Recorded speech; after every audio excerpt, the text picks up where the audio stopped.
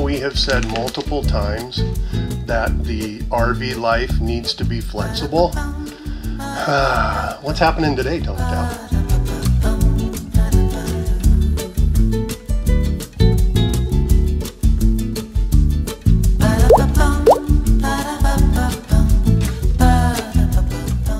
Good morning, folks. Today we're actually sitting in Bellingham, Washington, at the Bellingham Linden KOA. It's a beautiful little campsite. We've got, like, you'll probably hear the ducks from the duck pond behind us. This week's video actually takes place a couple of weeks ago, but it's going to be different than our usual, like, travel vlog kind of videos. This week, since we talked about wanting to do things a little more on the positive side of full-time RVing, that's what this week's going to be. We're going to talk a little bit about how you have to be flexible in this lifestyle. We had an issue pop up that required us to be flexible, a couple of issues actually, but one of them, because of it, we also wound up in a completely amazing place. So this is not going to be our usual, like, travel vlog. This is going to be more informational. I'm also going to talk a little bit about a generator that we purchased. So, Tony. Yes. Explain to me what happened when we got to our reservation at Pinnacle National Park. Actually, don't explain to me. Explain to them. So, you know, I do a lot of research, and I had looked at where our spot was to make sure we can get the RV in and everything. And it mentioned, you know, it was no hookups, but, you know, it did say the campground had water. I took that to assume that our camp spot had water, and unfortunately when we pulled in, the camp spot did not have water. The water spout was actually across the street from us. Our choices were we either hook back up and drag the trailer over there, or luckily we carry extra water hose. So I just strung a couple of water hoses together over to the spigot and then used that spigot to fill up the water tank for what we thought was going to be 3 days of absolute fun and hiking and enjoying Pinnacle National Park. But we sort of had another issue as well. You know how we have said multiple times that the RV life needs to be flexible? What's happening today, Tony Tao? We're supposed to leave tomorrow, but we're leaving today. Yeah, we're in Pinnacle. Hold on, let me sit up so it doesn't look as weird. We are in Pinnacle National Park. We were supposed to be here until tomorrow. But we got an email this morning that said they are going to be paving the roads outside of the campground starting tomorrow morning. And they need, if you have to leave, you have to have your rig out of the campground by 8 a.m. in the morning. And having to be out by 8 a.m. in the morning means we would have to get up very early in the morning at dark 30 and be hooking everything up in the dark. And are we going to do that?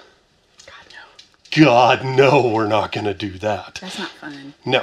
So, again, flexibility. So what we did is, well, first we got kisses from Gracie, and then we went to our Harvest Host account. If you don't have a Harvest Host account, get one. Because every penny. This is one of the reasons why. We went to our Harvest Host account and found us a nice little winery just up the road a piece. So, yeah, we're just going to pull out of here today and do a Harvest Host this evening. Rush, though. We don't have to rush. Oh, God, no. That's why I don't want to have to do it tomorrow, because we would have to rush in the morning. Who wants to rush? No, we don't have to check in there until like 4 o'clock. Right. And I don't think it's that long of a drive, no, maybe it's only 2 2 hours. So, unfortunately, you're not going to see much of Pinnacle. We were going to take a hike today, but that's not going to happen because we got to giddy up and get on the road. Although we did take some video of it yesterday. We took a couple of pictures and some video of the peaks, which is like the landmark of Pinnacle. Which is really pretty. All right, let's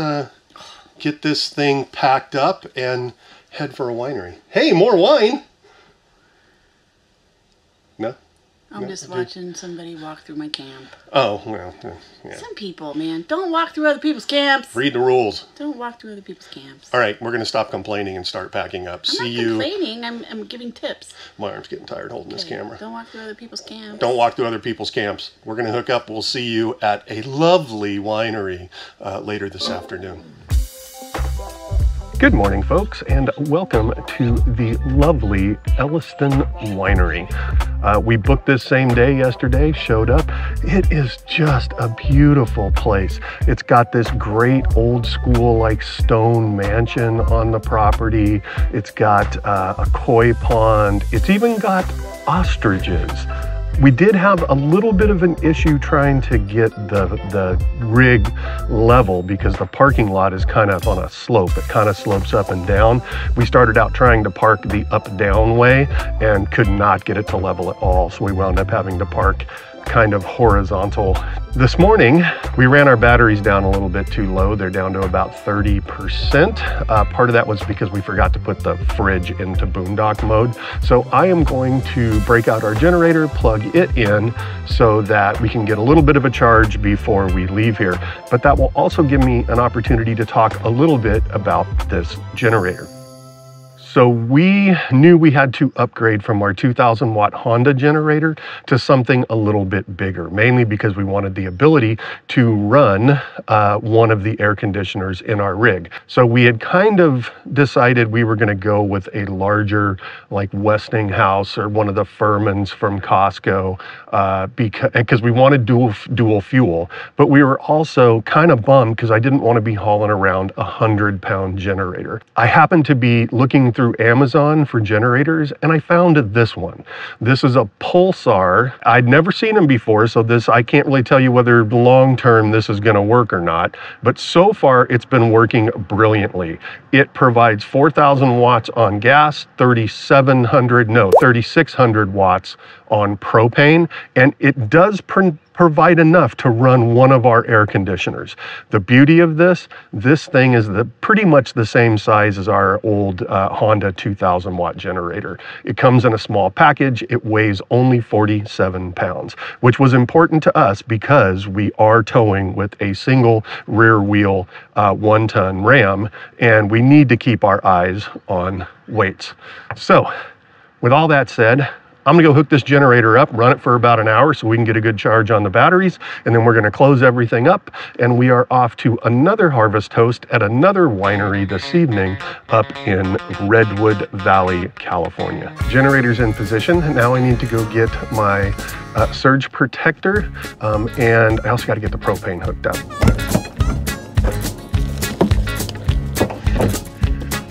This is one of those times in life where it doesn't pay to be tall. The generator comes with a propane hose and regulator.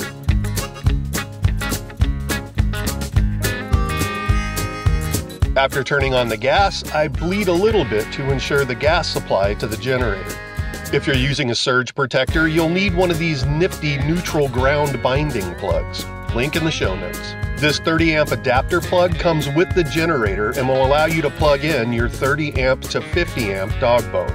You can then plug into this snazzy surge protector that I'm trying to show you, but getting my arm in the way. Again, link in the show notes.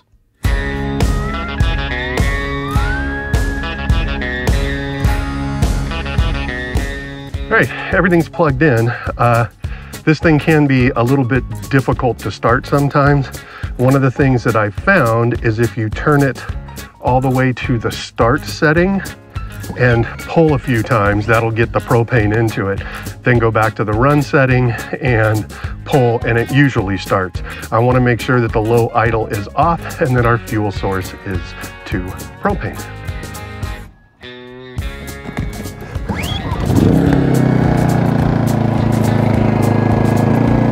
All right, there we go. We are up and running. Now I'm gonna slide in here because Tony Tal wants to cook some bacon on the microwave. So we're gonna see if this thing will run the microwave while it's charging and cooking bacon. Let's go. Baby, I believe we're cooking bacon. We also didn't turn the lights on in here, so everything's all wiggly, wiggly, wiggly on the videos. All right, it just ended. Do we have bacon? Well, yes, we do. Yay, bacon! For those of you that don't know, this is the best part of travel day, is Tony Tao's breakfast burrito in the morning. She does amazing breakfast burritos. Ooh, that's some bright sunlight. There we go. Now we have exposure on the eggs. Here, you want better exposure? Watch this. Bam, baby! Correctly exposed huevos. I'm a saint, just What? so you know. I'm a saint. Why? Because you have to put up with I me? tolerate this. And that is? It's for Gracie's bacon. Gracie always gets bacon. Gracie always gets bacon because she is the most spoiled dog that anybody has ever owned. If reincarnation is a thing, I want to be reincarnated as a middle-aged couple's chihuahua.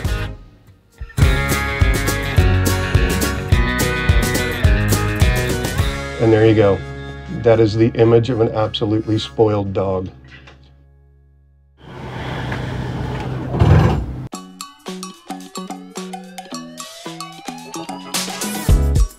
All right, well, we're back on the road.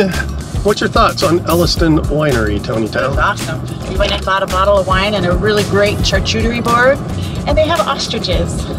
I think the ostriches are really cool. To look out my bedroom window and to see ostriches is like pretty cool. A couple of things on it going in and out. If you have a larger rig, a taller rig, you're going to have to be careful because there are some low-hanging trees coming in and out of there. Just go slow. Yeah, so just go slow. As far as lengthwise, it says it can take up to a 45-foot rig. It absolutely can take up to a 45-foot rig. We are off heading north to another winery. Oh, bumps. For another Harvest Host night up around Redwood City at a place called Testa Winery. So, unless you got anything else to add? The temperature here was perfect. Yeah, it absolutely was. I mean, for boondocking, like we didn't need the air. It was just gorgeous, and it was so pretty. Yep. Yeah. All right. Well, we will see you up at Redwood Valley at Testa Winery. We're at the Harvest Host that we're going to be staying at tonight, which is Testa Winery. But this place has an interesting check-in. They have a wine and coffee store that is separate from the vineyard. So we're at the wine and coffee store where we have to check in and, you know, make our Harvest Host purchase. And then they're going to give us a gate code so we can go find the vineyard. What was it like in the coffee and wine store? Oh, cute. Cute. So I picked up a bottle of rosé, and they had cake, so I picked up a piece of cake. Nice. Because, you know, it's past lunchtime when we get Who doesn't like hungry. cake? Let me see the map. And here's the gate code. I just had to sign a waiver of liability and all that. Oh, yeah, that you're not going to screw something up and destroy things. And all right. I'm not going to hurt myself and sue them for it. This is where the really short jacks in the back scare me. Yeah. Doesn't look like anything's dragging, so we're good. Check in here, release, purchase wine. We purchased wine, check. Recalculation. Follow the road for 2 miles. We know where we're going to stay with this. Now, straighten her out to go parallel to the fence over here.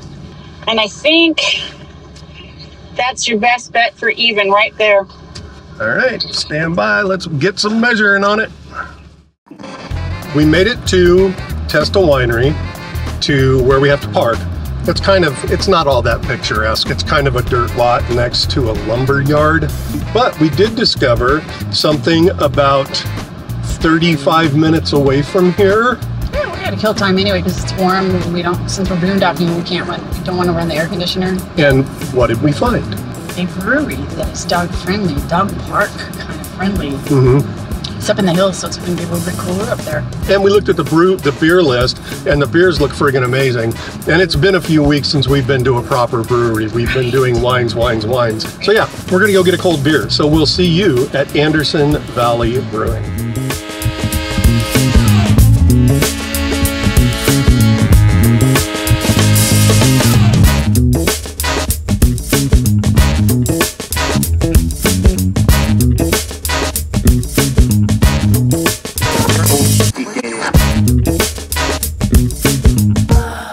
All right, Tony Tao, what do you got?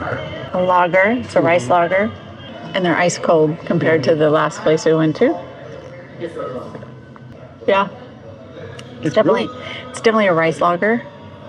All right, so next is the other. I'm gonna do the other lager. Doesn't have a lot of aroma to it. All right, 2 really good beers.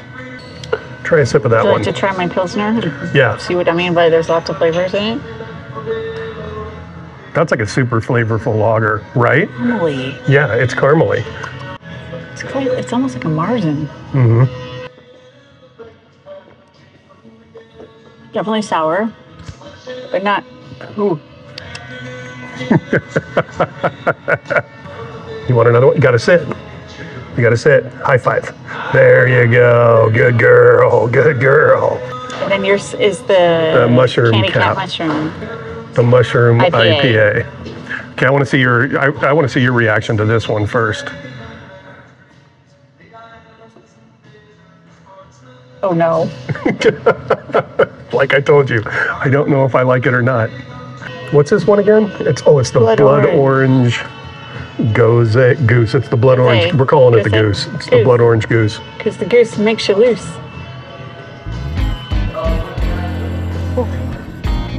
Yeah, get you right here, right there. Yeah, that's definitely a sour. Who are you talking to? You talking to the other dog? Just talk, don't bark. Good girl.